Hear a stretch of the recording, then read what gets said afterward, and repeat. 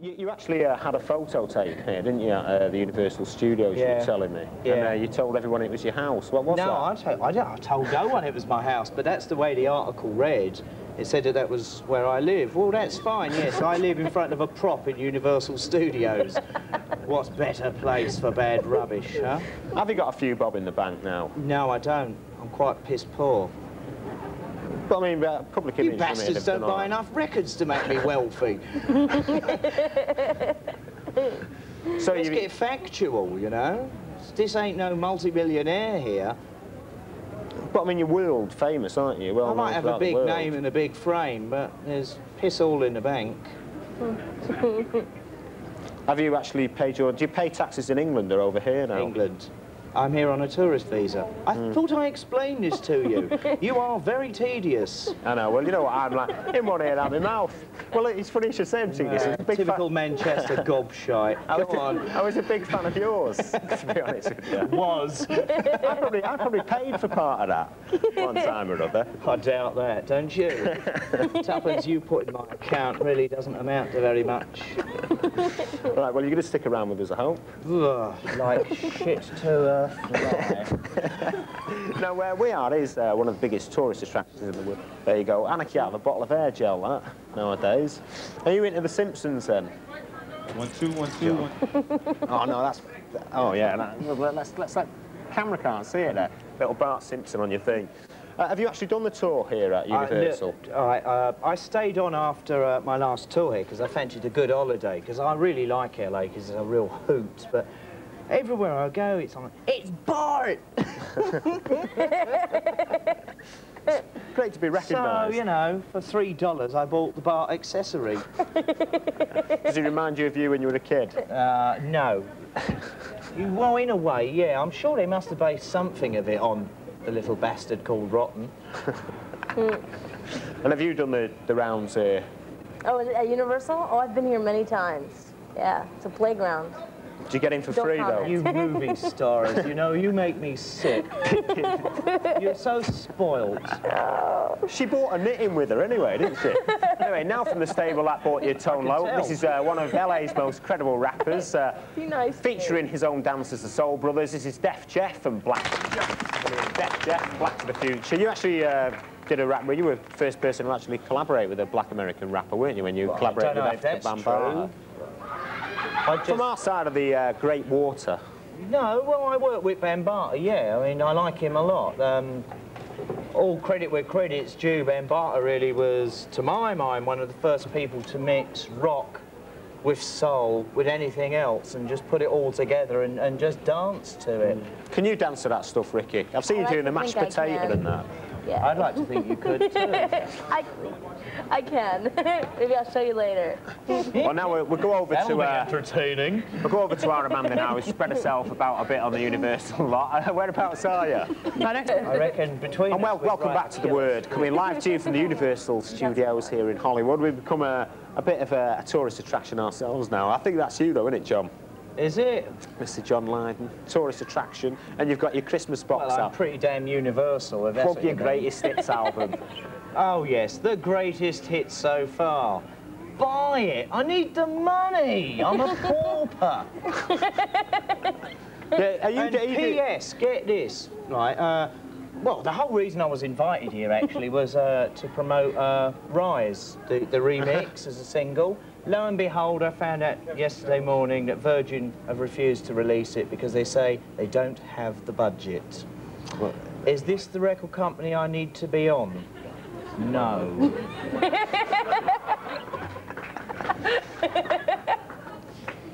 And on that note, we're going to get you to do a bit of work now, because we're going to have a look at some of the new films and videos that are released over in England, and one that will only be coming out in the States and won't be out in England until March. Dances with Wolves yet? Now we're going to kick off with this particular film, Bonfire of the Vanities, your favourite. It was a famous book. It's just nice title. as a movie, it's just come out in the States this week. Let's have a water with it. Is that one of your favourite shows over there? No, I don't think so, somehow. It's kind of normal for American TV, though. You know, you get lots of that kind of stuff. I wouldn't have picked that show out. Actually, what I would have done would I'd just run all the adverts in series, and then you'd really have a laugh. What about you? You've been watching. I'm afraid to comment. Oil and vinegar?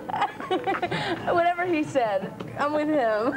Well, now, Asher, we've got an advert next, because, as you know, over in the States, they aren't very much into Italian ads. seasoning douche, that's my fave. Especially adverts with a message for a good cause. This is one that'll interest you, this advert, John. You hope. Oh, definitely. Hi, my name's Steve Jones. I used to play guitar with a band called the Sex Pistols. A good friend of mine, Sid Vicious, died from drugs. I nearly died from drugs. Drugs suck.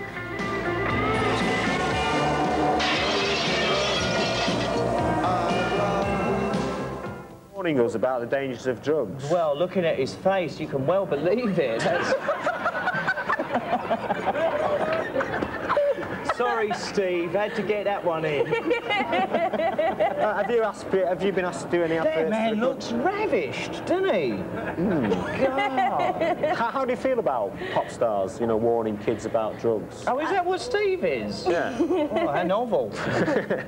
I personally don't like to preach to people, so I try to get involved in other causes like AIDS and animal activists. I'm a big animal activist. Don't say Drugs anything. are for tosspots anyway. Everybody knows that. Anyone with any sense. And the people that mess about with them are just good riddance to bad rubbish. Let them die slowly and painfully. They deserve Nice. it. Is there a certain amount of hypocrisy, though, in it, when you see a pop star, you know, who's like got a lot of money and the disposable, the disposable income to actually... The old pop star styly types, yeah. Well, but, I mean, you know, they can actually afford to look, buy this is drugs. clean-cut Johnny here. A beer is about as good as it gets with me. And no doubt they'll ban that next year, so I'm doomed then, aren't I? Doomed. Well, I hope your greatest hits album isn't doomed. Don't do drugs, yes, but adverts like that I don't think work at all. It looks like a joke, doesn't it?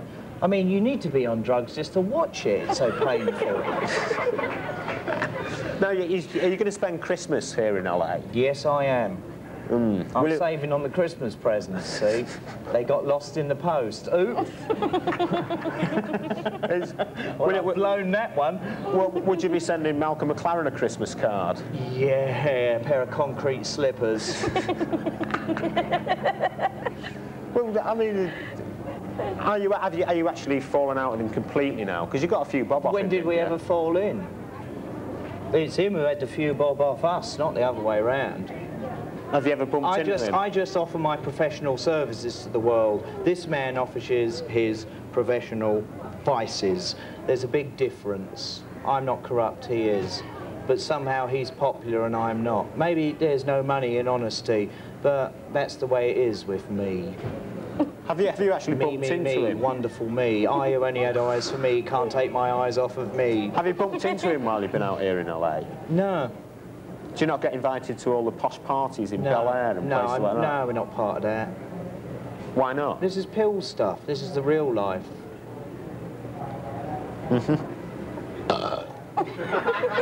Charming.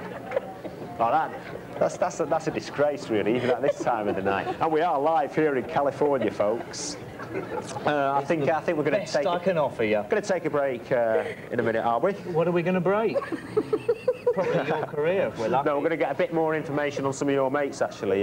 The stars here in Hollywood, as we go on another mission. They're no mates of mine, believe me. Drugs. Roseanne Barr. We have her on every week. Apparently, our lawyers have been on, you know. Have they? Yeah, normally they'd be suing my brain for lack of support, but this week they've actually said that you can't accuse Malcolm McLaren of being corrupt because he's not here to defend himself. Well, I've done it, and so what? Well, it's a disgrace, really.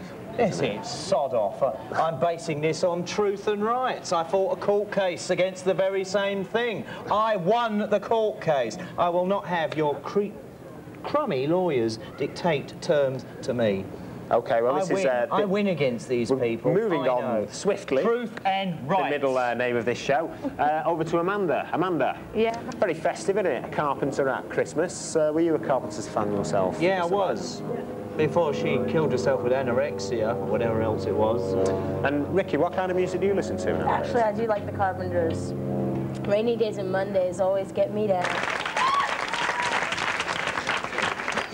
Dwight Yoakam takes a lot to rock you, baby. You're a big fan of Dwight Yoakam. Yes, I am. That's Roots. Tough stuff. Thanks, Dwight. Thank you. So, when did you get into country music? Well, God, I'm Irish, and it was always there. Any kind of folk music, period. I mean, that's what my band are. Might be electronic, and you might think we're a big noise, but we're cunts trying. Oh, right, charming. Thank you for coming in, Mr. Lydon, and thanks a lot for coming in, Ricky. Thank you for having me. What are you doing over Christmas? I'm going home to see my family in New York. Well, I'll come round to your house for tea then. Anyway, next week on the show we talk to Paul Hogan and Banana Armour in the studio with the Stranglers for the all-singing, dancing trouser Word Christmas rip-off show. Is that all we get? Oh, yeah. Thanks to our colonial cousins. Sack word. I know if we'd have stuck it out a bit more in the 1812 war, we could have still...